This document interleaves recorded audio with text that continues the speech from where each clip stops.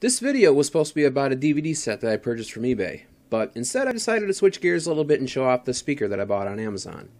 The speaker is the Comiso X26.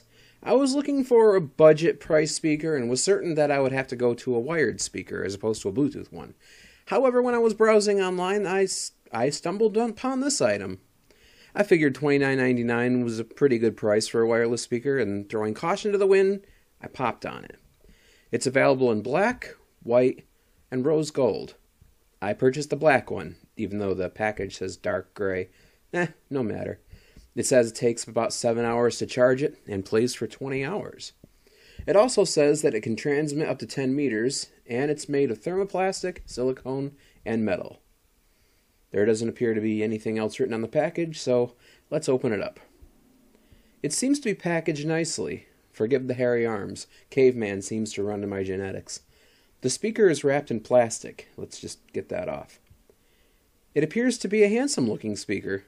We got some writing on one side, and some buttons on the other. We have a loop, probably for hanging. In the box, we have a USB lead, a clip for hanging, an instruction booklet, and what's this? Important prompt. Oh yeah, they don't want you to use a turbocharger on it. Understood.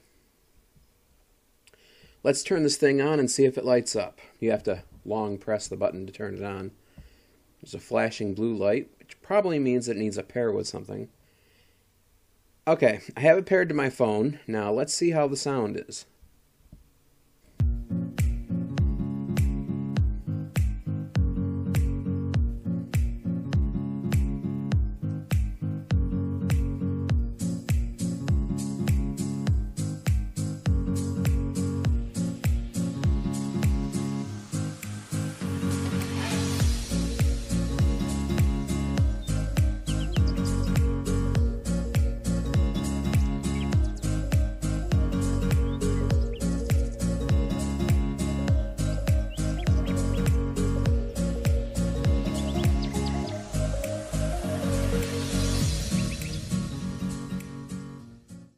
It sounds pretty good for what it is.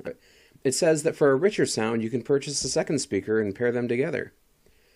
A small complaint of mine is that on Amazon's page they say it's waterproof. However, in the description it basically says it's water resistant. And on the packaging it says nothing at all about it being water anything, not even in the instructions.